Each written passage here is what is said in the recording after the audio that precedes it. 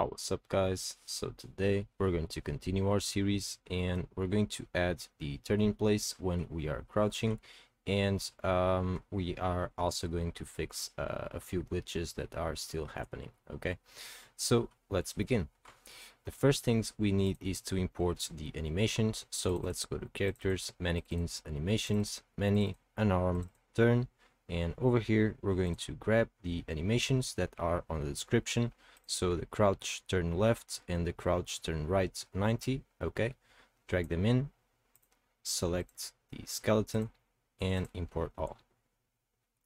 Now right click, asset actions, bulk edit, and go down to root motion and force root lock and check it. Okay, so file, save all, and you can close this.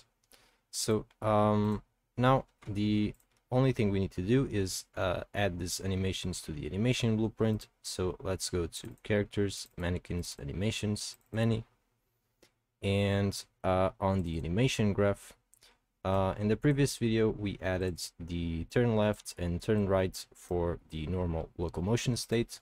Now we're going to add it to the crouch. Okay, so over here we're going to search for turn, the turn animations. We're going to grab the turn left, okay, and say turn left, and the crouch turn right and call it turn right. Okay, like this. Now we're going to make the transitions from idle to turn left, and from turn left to idle, and from idle to turn right, and turn right to idle. Okay, now the conditions here will be exactly the same as we did in the previous video. So we can go back to the animation graph, and on the locomotion state we can copy them. So the transition from idle to turn left, we can open this up and copy everything. Now we can go back to the animation graph, to the crouch state machine, and from the idle to turn left we can open it and paste this over here. Okay, and we're going to do the same thing for all the other ones. So now let's go to animation graph, locomotion, from turn left to idle. We're going to copy all of this, not this thing over here. Okay, so copy it, go back to the crouch, from turn left to idle, paste this here, connect this here, and right here we're going to say get time remaining remaining time. So this one for the crouch turn left. Okay, and connect it right here, and that's it. So now we're going to go back to the animation graph, to the locomotion states. We're going to copy from idle to turn right. So this one, we can copy all of this, go to the animation graph, to the crouch, from idle to turn right, paste this, connect this here, and that's it. And now we can go back to the locomotion, and from turn right to idle we can copy all of this, not this thing, copy, go back to the crouch, and from turn right to idle you can paste this, connect this here, and here we're going to say time remaining for the crouch turn right. Sorry, that's it. So we can connect this here, and that's basically it. So now we should be able to use the turn in place animations when we aim. Okay, as you can see, now the reason why we are not turning is because we need to add the animation curves to the animations. So over here we're going to open the turn left. Let's go to curves, add metadata curve, and select the is turning that we created in the previous video. Okay, we can save this and do the same thing on the turn right. Over here, add metadata and select the is turning. Okay, just like this. Now if we hit play and aim and crouch, sorry, we should be able to use the animations. Okay, So if we grab the weapon, we should be able to use the turn in place animations. Now, the next things we're going to do is basically fix the glitches when we are doing this kind of inverse rotations, right? So for one way it works, but if we go there and go back, it kind of glitches, right? So we're going to fix that. We're going to go to the turn in place function that we created in the previous video, and right here we can move this a little bit like this, okay? And we can actually comment this and say calculate curve rotation to rotate the character, okay? Like this. So I know this is really small, but that's basically it. So I'm gonna grab this like this and expand this a little bit. So over here where we lock the body, right, we're just going to interpolate this result so that we have a smooth rotation, okay? So to do that, we're going to basically use the same interpolation that we did over here. So this thing here, so over here we can say f interp2 like this, okay? Now the target we're going to connect over here, and we can move this over here. Now the current value will actually be the previous root yaw offset, so we have to save that. So over here we can move this here. We can grab the root yaw offset from here, say get, and promote this into a variable and call it last root yaw offset, okay? We can move this into the turning place over here, connect this over here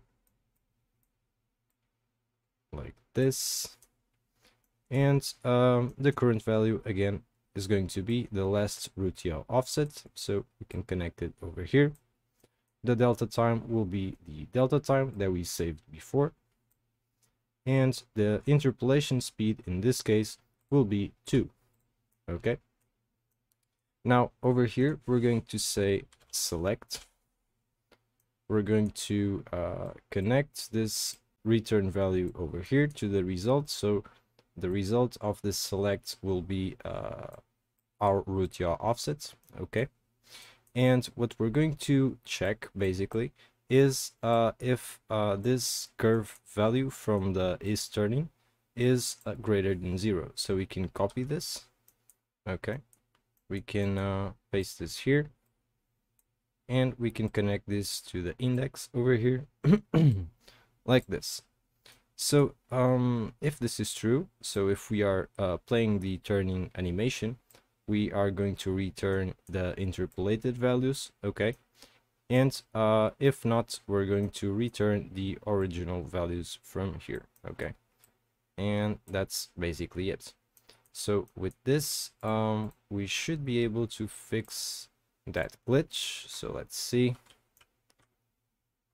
Okay, so as you can see, if we invert, then the legs will invert in the other direction like this, okay?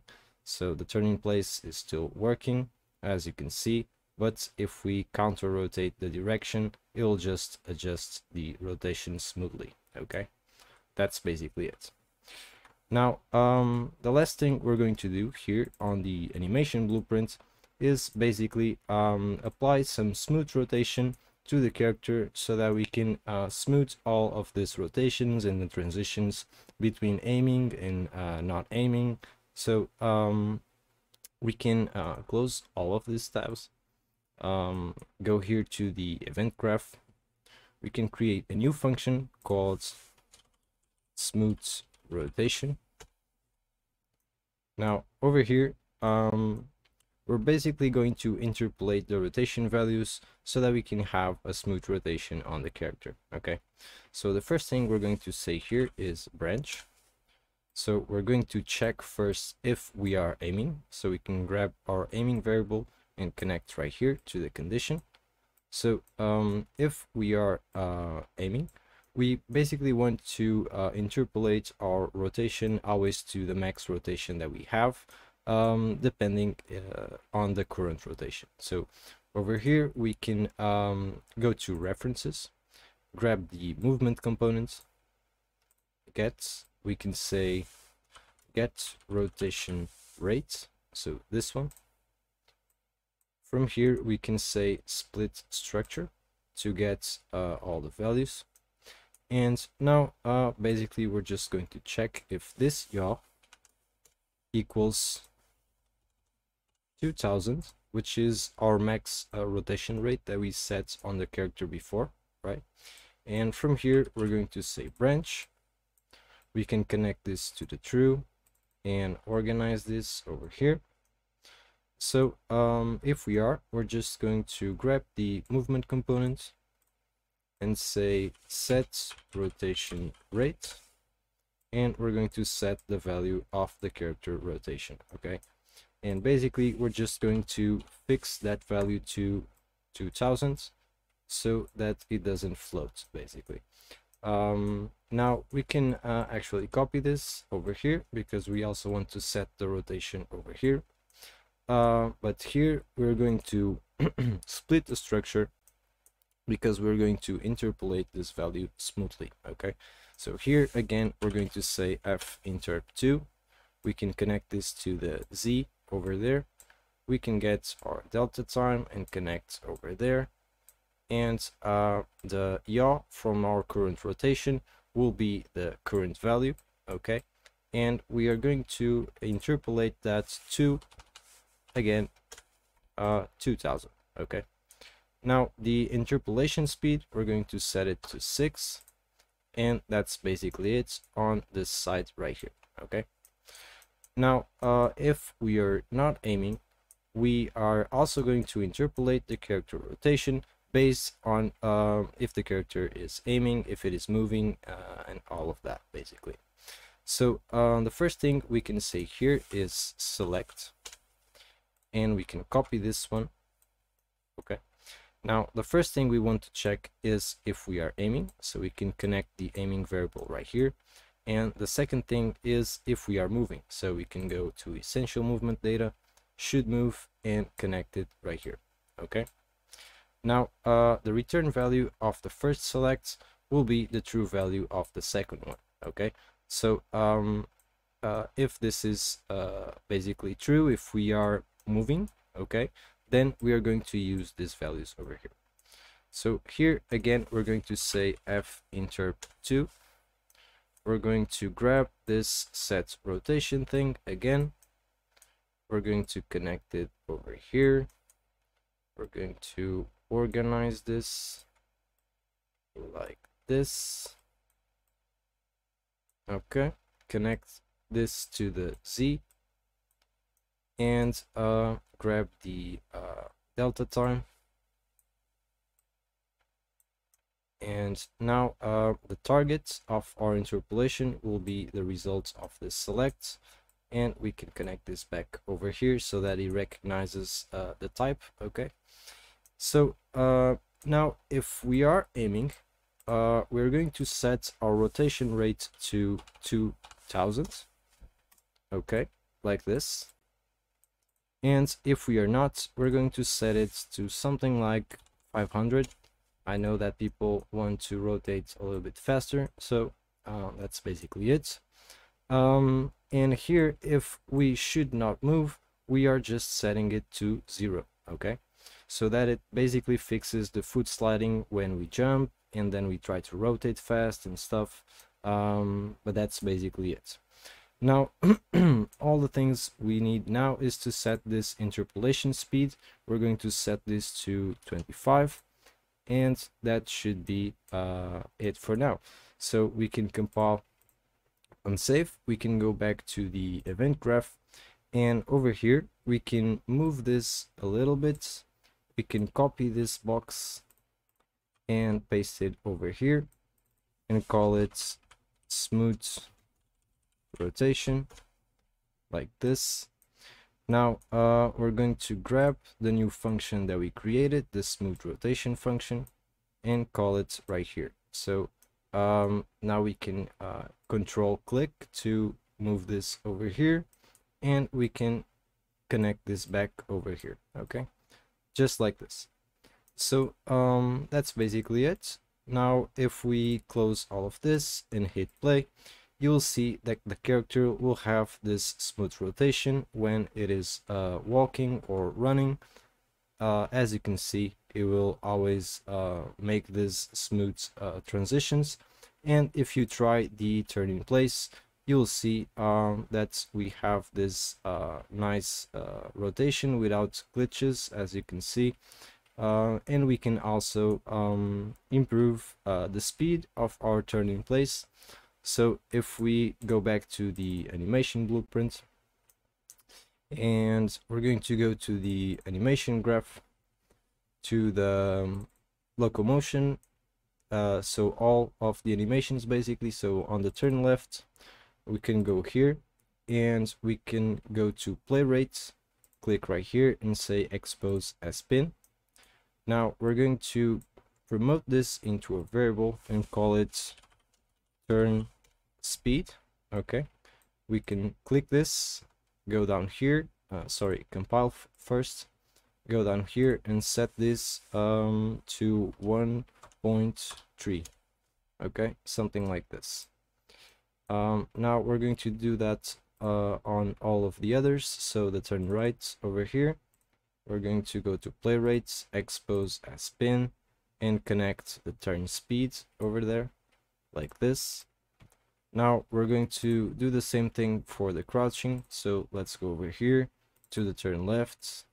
We're going to go to play rates, expose as pin, and we can connect the turn speed over here. And the turn right, do the same thing, play rates, expose, and connect the turn speed. Okay, so that's basically it. Now our turning place should be a little bit faster, and we should be turning way smoother. As you can see, it seems like it's way better now. So that's it, guys. I hope you liked it. I hope you learned something with it, and don't forget to subscribe.